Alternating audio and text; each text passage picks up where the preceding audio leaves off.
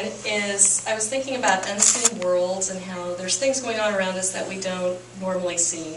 Things like ant colonies and various things. And so I thought, well, then maybe here's another world within a world. Pick up a snow globe, give it a shake, watch the flakes sift about, drift into a dream. You're a child once more. Smooth, shiny, begging to be touched. You feel compelled to heft it. The weight feels good in your hand. It's solid like a baseball, yet it's delicate like china. You cradle it softly, yet firmly, within your fingertips so it doesn't slip. And witness, there's Santa, Rudolph, and a sleigh, atop a gingerbread house. Santa shakes the reins and they're off, across the rooftop into the snow, flying in front of a fake backdrop. Hitting the globe's side, they fall, in a heap, on the bottom of the glass. Santa sits up, shakes his fist, and swears.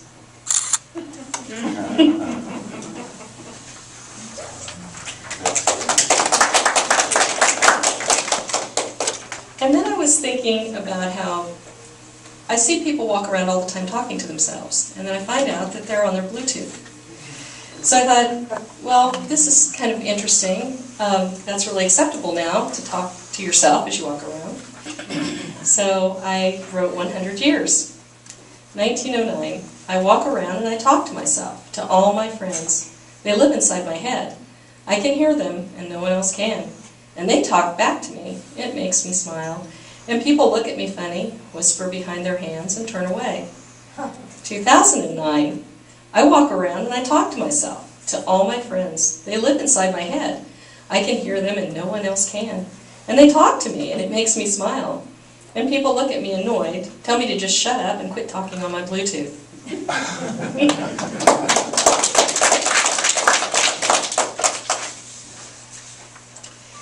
And then I was part of a writing group and we had a challenge about what a poem means, and so I wrote a poem.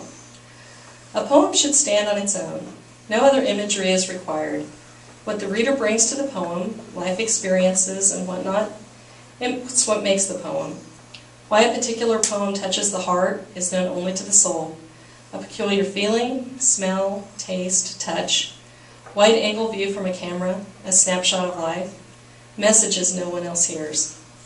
What did the poet hope to convey? The underlying message is one thing.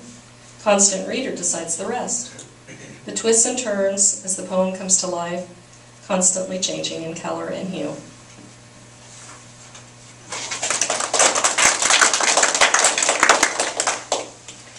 And then I also wrote 3 short fiction, and 100 words is not very much. So this was a little bit of a challenge. I watch a lot of Law and Order, so that's where this first one comes from. Irony. I slipped on the grass a bit. I slipped a bit on the grass as I walked across it to the steps which led to the shore. I like to bury all my girlfriends in this isolated, peaceful spot. Abby died tonight when I placed the plastic bag over her head, but I still have Beth tied up at home. The drizzle is making the stairway slippery. I drop Beth, and as I reach for her, my foot slips out from under me. As I lay down on the beach, my neck seems to be all wrong. I feel like a nap. Beth will wait.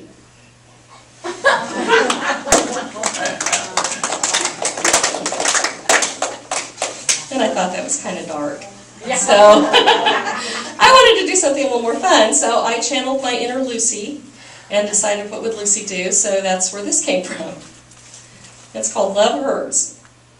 I dropped the vase of roses that you sent me and the vase broke. A shard bounced off the floor and lodged in my leg.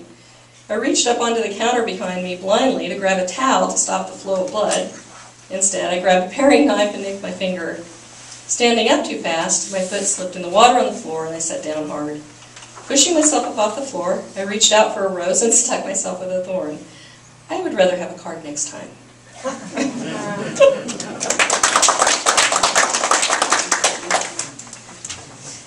And then Ernest Hemingway is well known for his short fiction, and one of his very well-known things is he did a six-word short fiction story, which was For Sale, Baby Shoes Never Worn.